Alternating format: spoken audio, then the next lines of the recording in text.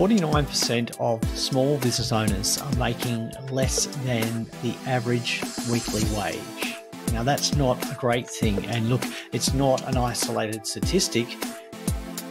If you're a business owner and you're earning less than what you could get as an average wage employee, it's not a great thing.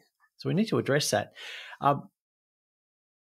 Is this the only statistic pointing to the fact that small business owners are having a tough time? Well, no, it's not, because according to the Australian Small Business and Family Enterprise Ombudsman, we've got 2 out of 5 micro small companies, that's 43% of them, are not actually profitable. That's a lot of businesses that are not making profits at the moment. And that's the lowest proportion in Australia since 2013. So in 10 years, that's the lowest proportion of small and medium businesses that are actually making profits. And another damning statistic at the moment is how stretched small and medium business owners are, is that 45% are working more than 39 hours a week. So they're working more than the ordinary number of hours for an employee, and they're taking home a lot less. So that's not good. So we need to deal with that. And look, there are issues around that we're facing still. Small business, we've got a third of employing businesses struggling to find staff at the moment. Still, that's still ongoing issues, and we're being told from the Australian Bureau of Statistics that nearly half of businesses are still experiencing increases in operating expenses and supply chain issues. So there's some big issues going on. So why are we talking about all these scary statistics that are pointing to some pretty bad situations, outcomes for small, medium business owners? Well, where I'm recording at the moment, it's Small Business Month in New South Wales, and there's a focus on addressing the health of business owners, addressing the health of their businesses, and how do we actually revitalize those businesses. So we've been looking at this whole thing in Small Business Month because we've been presenting workshops and talking to business owners about this. So welcome back to the Business Behind Your Business podcast. I'm your host, Paul Sweeney. So I am a chartered accountant and a business advisor. So I work closely with many of these small business owners, many of these business owners who are struggling at the moment. But at the same time, there are also a lot of businesses out there who are thriving. They are making more profit now than they have since inception. They're making more profit. They're growing their business, sustainably growing their business profitably. They've identified new markets, new opportunities, but they're growing. So why are we having so many businesses that are still struggling when we've got these businesses that are thriving? Is it just particular industries?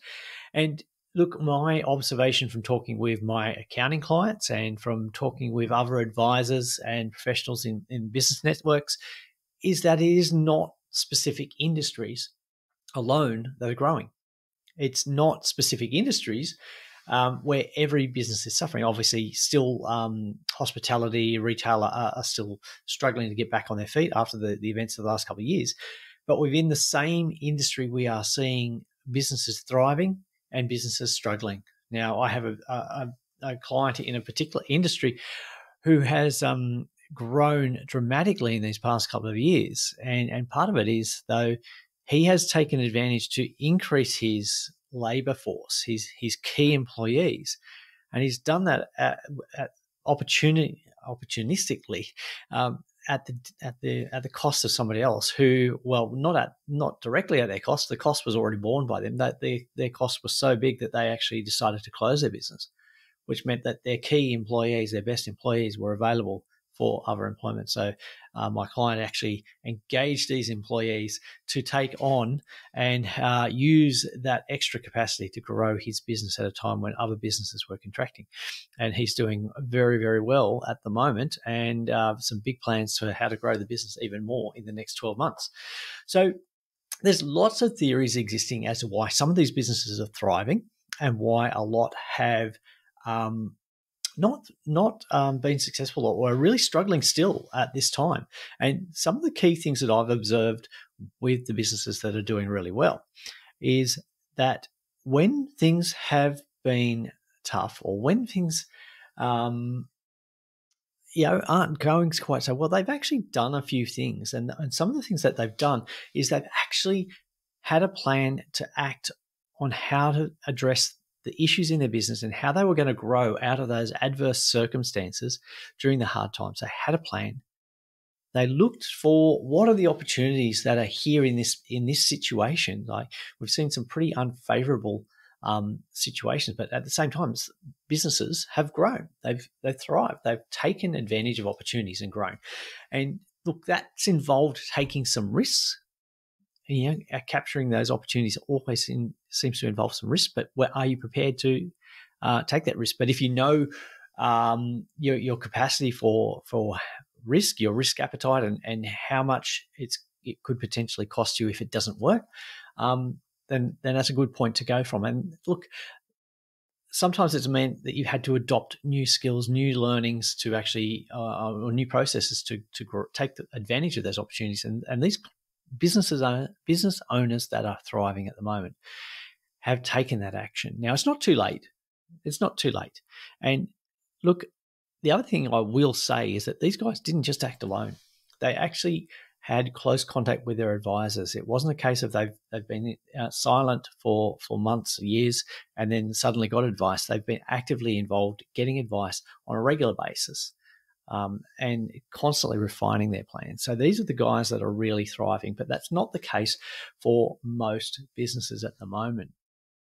So why are we focusing on this? Because we want to have a successful business, and some of the key indicators are that, well, firstly, these businesses that are successful are making good profits. I mean, that's one of the outcomes that we're looking for as a business owner, is to make profit. They've got their HR, their employment sorted. They've got that under control, because a lot of businesses are still struggling to find employees. So these businesses have got that HR resourcing. They've got that under control.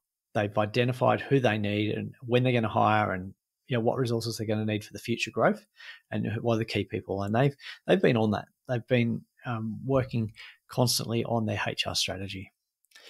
So they've got the resources. They're not overspending though. They're not overspending on marketing or being excessive or overstocking. They've got very good financial management in place. They understand their financial position. They're monitoring that closely. They've got good marketing plans where they need to grow their business by creating new sales opportunities. They've got that process in place. They know what works for them, and they're not overcomplicating it. It's a simple process. And they know exactly where they're at. They can tell you where they are on the journey. They can tell you what the journey is going to look like and where they're heading and where they are exactly, because they've got their financial numbers up to date. They've got their marketing figures up to date. They've got their sales conversions. They know all this information, and they can tell you what needs to be fixed.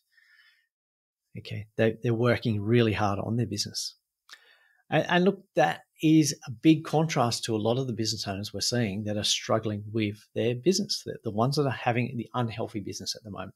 And so the unhealthy business is really a case of, there's a lot of symptoms of the unhealthy business, but what we're seeing is that having that unhealthy business has a lot of implications on you, the business owner. Okay. If your business is not healthy, that does cause a lot of issues. And a lot of those issues come from a disconnect between that business that you want, that ideal business, what your business is going to look like, how much profit it's going to generate, how much time you're going to have, and the flexibility and the freedoms that your business should be delivering for you. But what we find is that there's a disconnect because the business you have now is not that ideal business. You're working too many hours. You're not making the profit you want. You're working with people that you don't enjoy working with. You haven't had a holiday. Okay, you're having trouble finding staff, or you've got staffing issues. All of those things, and they create stress. They create a lot of stress, not just in the business, but they create financial stress for you personally. They create some stress in your families because you're having to work those extra hours. Okay, and you're tired and you're not actually spending time engaging with your families or enjoying them or supporting them. Often the business stress, the financial stress leads to physical illnesses. whether that's mental health or even just the fact that you're too run down, your body is not coping, and you're more susceptible to illness. Or you may even have some heart conditions or those kinds of issues, and are something that we want to avoid. So when your business is unhealthy, we've got an increased risk of these stressful things occurring in your life, and that's going to be a bit of a downward spiral. So often we have a small business that's not doing well. It's unhealthy, but we can't put the finger on it. And I liken that to the situation, like a medical situation. So we've had some recent situations with some family members who have been ill, and when we haven't known what the issue is, there's been a lot of concern and a lot of, frustration and panic, because we don't know what to do to fix the situation or what needs to be done.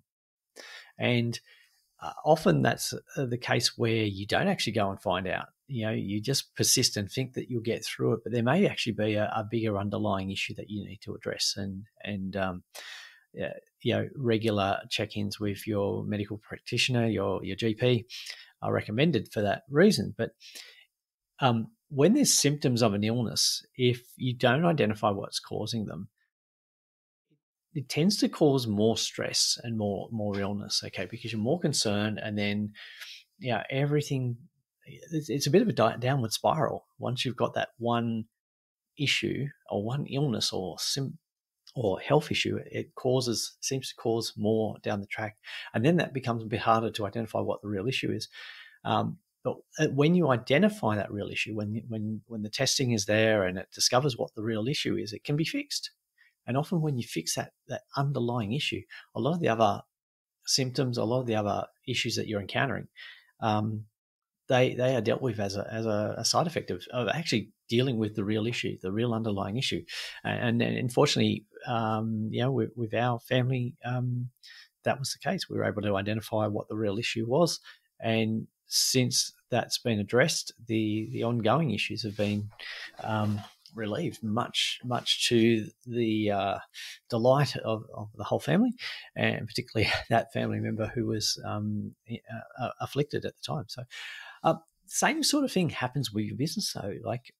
And it's a similar process what we use in our business in identifying what needs to be done to help clients address their financial health of their business or the business health in general. And we liken it to that medical triage or medical emergency process where we actually need to work out what's going on.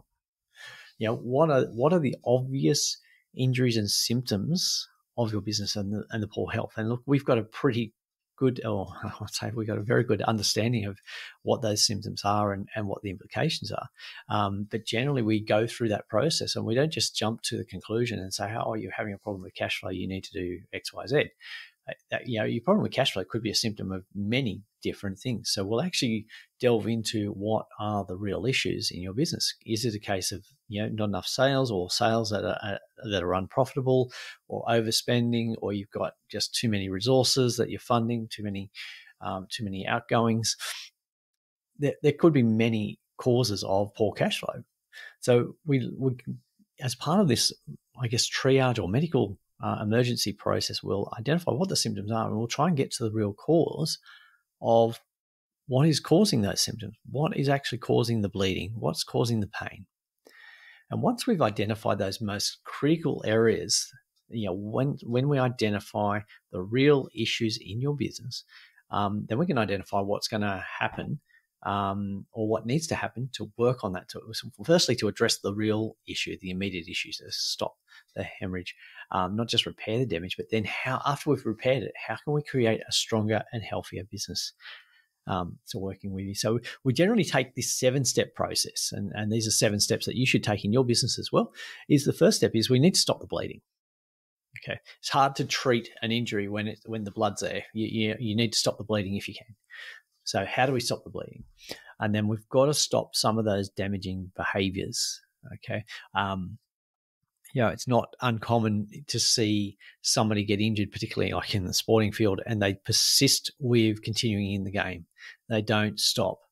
Okay, so, and by persisting in the game, they actually do more damage and more longer term damage, and you see that happen. Whereas if somebody had come off the field and addressed it, they might have a minimal time away from the game. But by persisting in the heat of that moment, they've actually created more damage. They've done more damage to that injury. So we need to stop those damaging behaviours right there and then.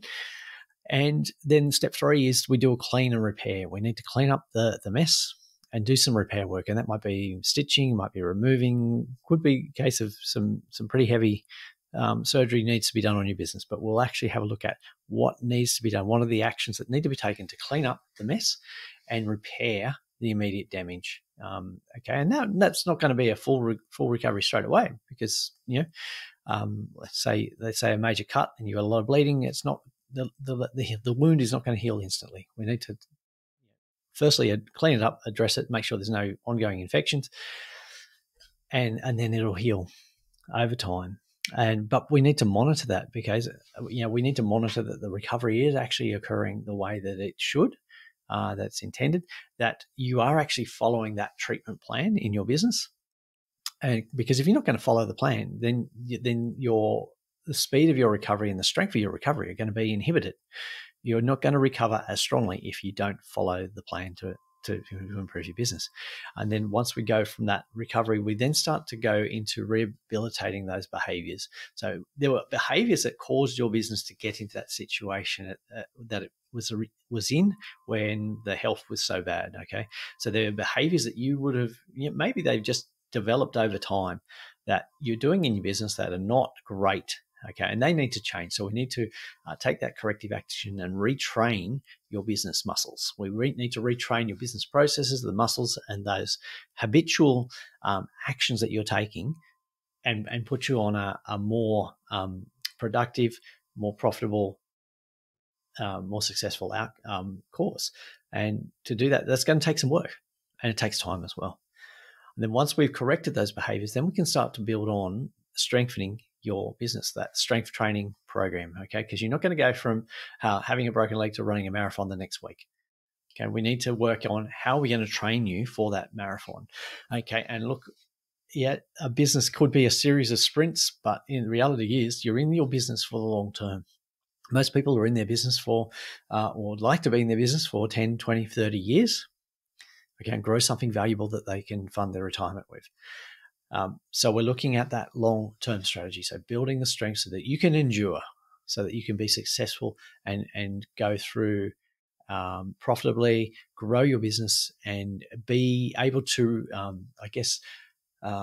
survive through those hard times, but not just survive through them, but still be profitable and sustainable in those hard times, which are going to come again.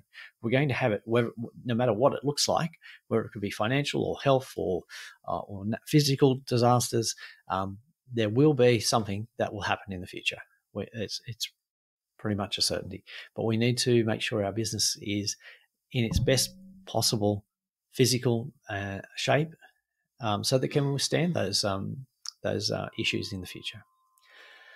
So what we have is that most businesses, and we looked at those statistics early on, and they were pretty scary statistics, really. And I'm hoping that we'll see, an improvement in those, and that in the future years, when we're looking back at these statistics, that's those percentage of business owners not earning enough wage, or even earning average wage. And look, let's be honest, average wage is quite low for a business owner to be making. So we want to see those statistics improve, that very few, if not no, business owner is earning less than they would if they went and got an average paying job. So we want to work on creating healthier businesses, and it starts today. So if you're not sure about where you're at, it's worth having that checkup, because there are underlying issues. We often hear about somebody that had they've got this medical issue, but if they'd actually gone and done that routine testing, that routine checkup years ago, they put it off because they didn't think they needed to.